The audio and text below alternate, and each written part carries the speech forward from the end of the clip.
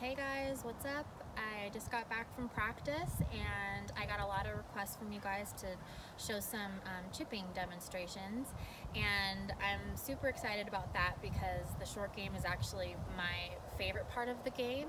You can get so creative with it, and there's so many different opportunities for different shots, different clubs, all kinds of stuff. So we won't get into everything today, but I just wanted to show you one simple thing for different types of chip shots based on your ball position, and it's a super easy way to hit 3 different chip shots. So I'm using my 60. I actually really like to use my 60 a lot, but it's also important to practice chipping with all kinds of different clubs for all kinds of different shots. So you can use anything up to a 9 or 8 iron if you want to hit a long bump and run. So it's so important, and I can't stress enough the importance of when you're practicing your chipping, don't just stand in one spot and hit one shot. Take 4 balls, go around the practice green and hit all kinds of different shots with all kinds of different clubs. And the more you practice that, the more confidence you're going to have using that when you're on the course. So I'm just going to show you a really simple technique for 3 different chip shots. The first one is going to be a little bit of a higher trajectory shot. And for this, it's just going to be off of your left foot in the front of your stance if you're lefty, off of your right foot. Okay, so, and if anything, it can actually be a little bit more in front of your left foot. But it's really important because you can't hit a high shot if your ball's in the back of your stance. It's not going to work. Your club's going to bottom out.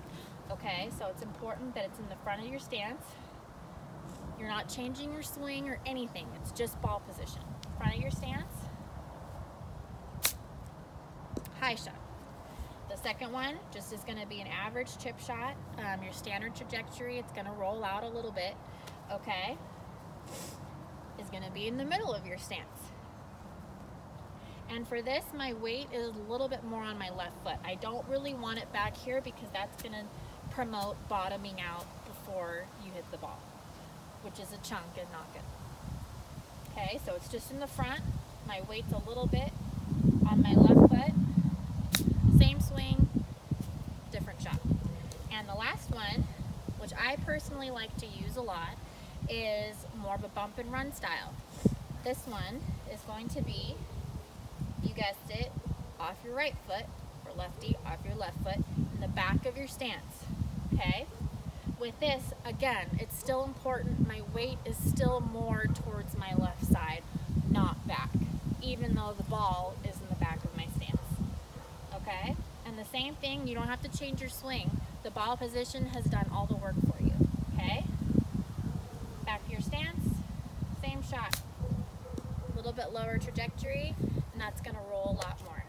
So, anyways, I hope you guys liked that little chipping demonstration. There's so much to do for short game, and I can't do everything in one video, but I will do the best I can to start doing some more videos for the short game because, again, that's my favorite part of the game. So I hope you guys have a great day and a great golfing day.